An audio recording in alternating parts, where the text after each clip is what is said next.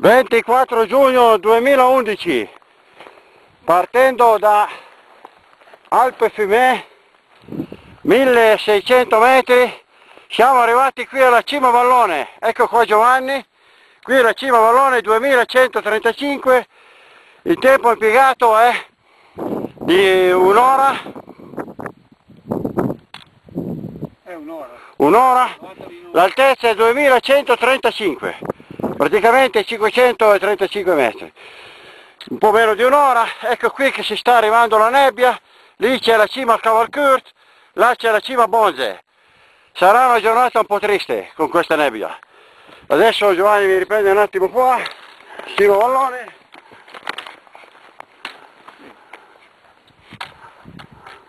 Cima Vallone 2115 da Alpi Fuma, 25 giugno 2011. Arrivederci, a dopo. Continua la trasmissione, siamo alla bocchetta Valbona 2328. Ecco Giovanni che sta arrivando, anche le nuvole, qui si sta chiudendo tutto.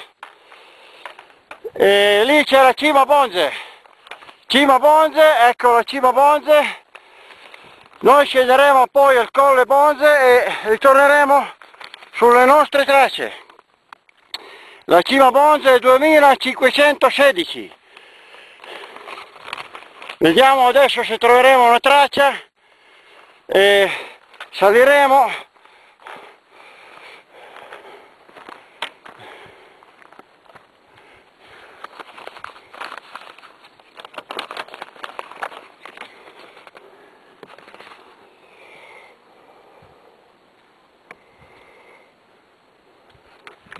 Ecco Giovanni, comunque qui è il colle, siamo sul colle Valbona 2328, lì dietro c'è la Cavalcurt, là in fondo, e abbiamo passato la cima Vallone e adesso faremo la cima Bonze. Ecco qua, facciamo un po' di sosta, poi riprenderemo. Le nuvole si stanno dessando. Vediamo di andarcene il più presto possibile. Ecco qua, ecco Giovanni, prendiamo un po' di fiato, poi andremo su di lì.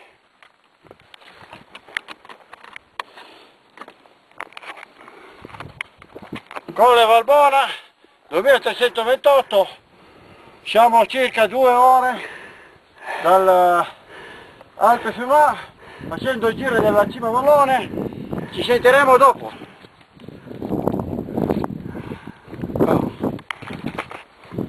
Continua la trasmissione. 20? Quanti ne abbiamo? 24 giugno 2011. Dopo aver fatto là dove c'è la nebbia, la cima Vallone, tutta quella cresta, abbiamo raggiunto il colle Valbona e in cresta siamo saliti su questa cima, cima Bonze. Ecco qua la cima Bonze, Giovanni, lo metto della cima e sullo sfondo vediamo il Cervino,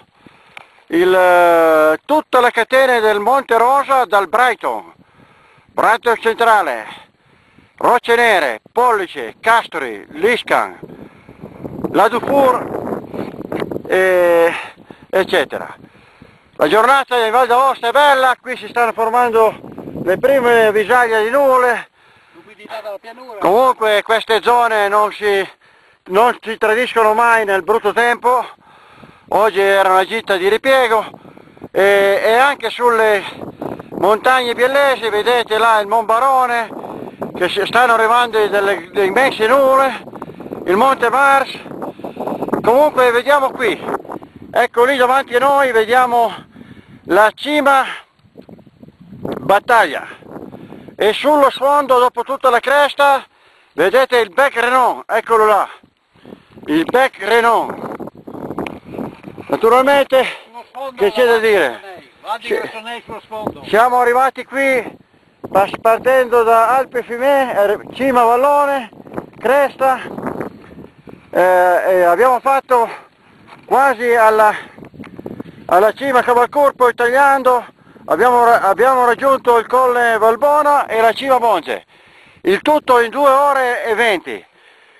Ecco qua la cima Bonze, e come dire, adesso Giovanni mi fa una piccola ripresa. Di qua c'è la cresta effettuata, di lì arriva il brutto tempo. Fammi. 24 giugno 2011, cima Bonze 2518, 2 ore e 20 da Alpi Fuma facendo la cima Vallone e tutta la cresta, e tutta la cresta. Mando un arrivederci, a dopo. Continuo la trasmissione, ecco la cima battaglia. Lì vediamo il corno battaglia, il begrenon, qui ce lo metto della cima battaglia, già disfatto, veramente la cima è di sopra. E cosa dire, dopo aver fatto la cima Vallone, aver sfiorato la cima Cavalcurt, abbiamo praticamente risalito tutta la cima Bonze e che dire, abbiamo praticamente fatto un bel anello con le nuvole calcagne. Ecco, vi faccio un ultimo panorama del Monte Rosa.